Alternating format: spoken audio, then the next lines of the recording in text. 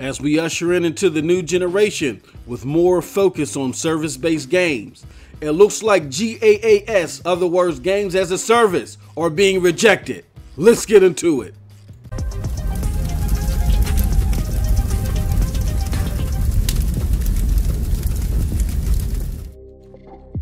What's up, peoples? What's up, peoples? What's up, peoples? It's your boy MM2K back again with another one. Hey, yo, can you do me a huge favor before we get knee deep into this one? Hit that like button. Hit that subscribe button. Rock those bells for notifications, please, so you know when your boy's dropping these doses. I appreciate all of y'all straight up, because I ain't too proud to ask. Alright, so I gotta be honest with y'all. You know what I'm saying? I'm a little dismayed over some information that came across not too long ago, okay? One of my favorite games so far this year, if not just this generation alone, The Division 2, it's been reported that they did not meet sale expectations on the PlayStation 4 and the Xbox One. Alright, so in lieu of that happening, your boy MM2K had to sit back and think to himself. I had to say to myself, yo, with all the fanfare that I'm hearing on all these podcasts and all over the gaming community stratosphere, how in the hell did this happen? And I just had to sit back and realize that the community support was just all bark and no bite. And why is that? Because The Division 2, with all of its notoriety, if it don't make sales expectations, then if you lump that together with everything that's happened with games as a service games as of late, if not throughout this whole entire generation, it makes you think, are we at a point to where we feel like we're oversaturated with these games already? What's the deal? So let's dig into it.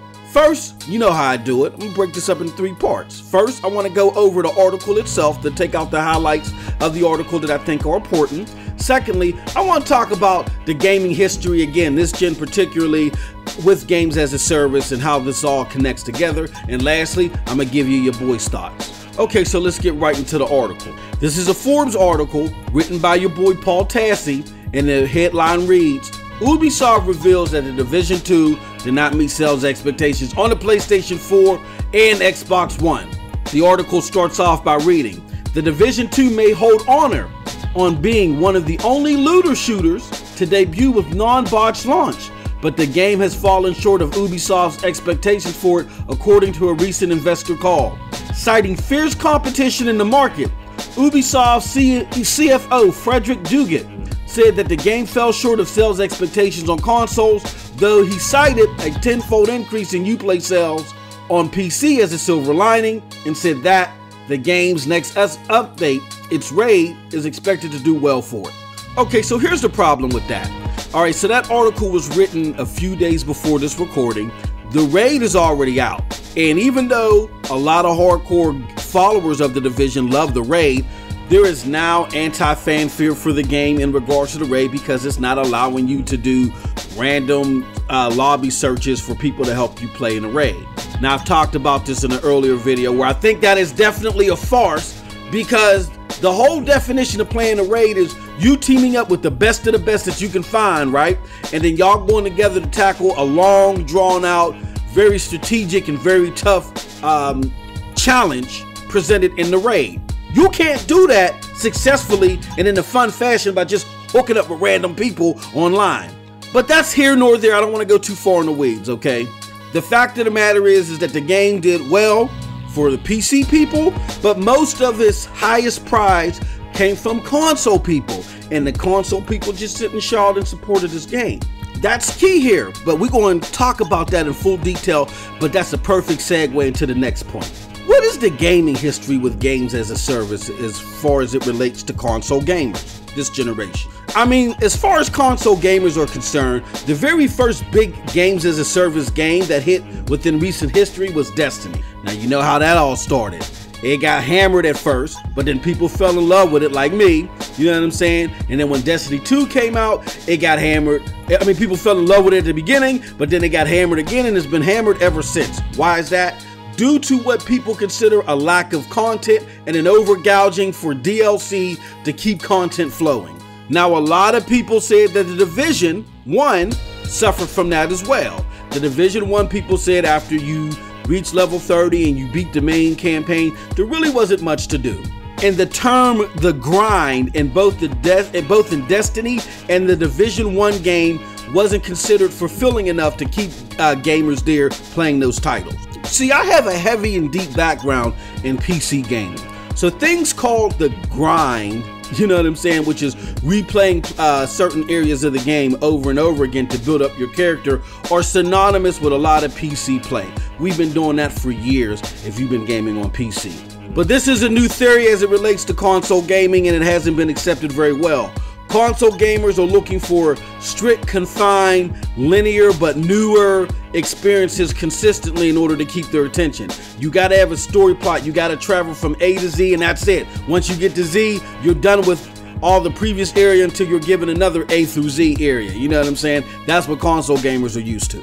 So the Division 2 and the people at Ubisoft remedied that by almost tenfold multiplying how many people worked on the Division 2 and coming out with so much content, you can't even go through it all in a lot of cases if you're the average gamer. They gave you more content that you can handle, and look what still happened.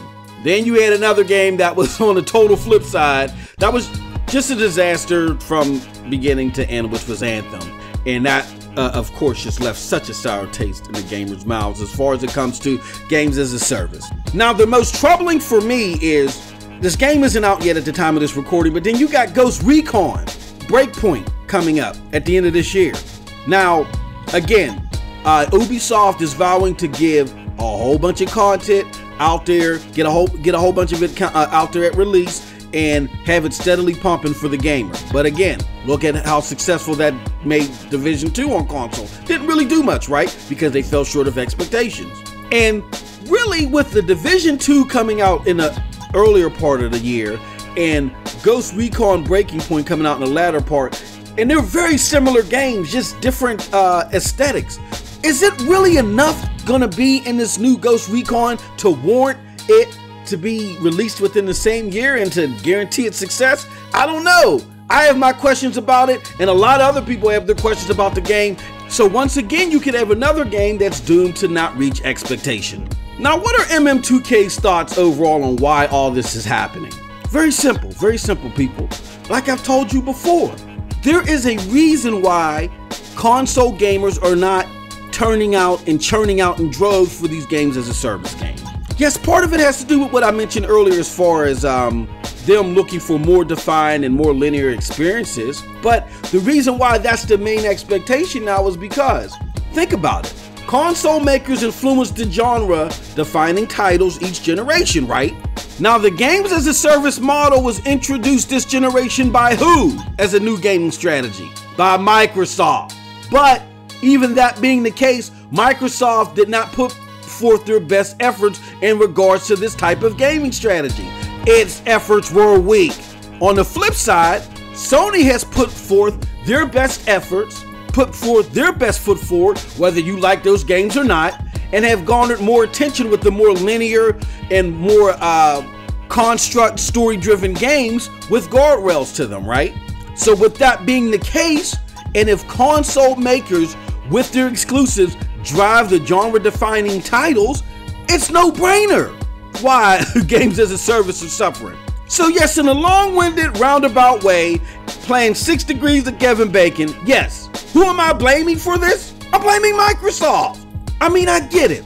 With all of the recent news about Microsoft working in tandem with Sony and getting Sony to use the Azure servers, and if you listen to Scram Punks, we had a nice battle with my homeboy King Thrash about it, and then I've been dropping videos. I get that. As far as the long-term financial success of Microsoft in gaming, the future looks bright for them.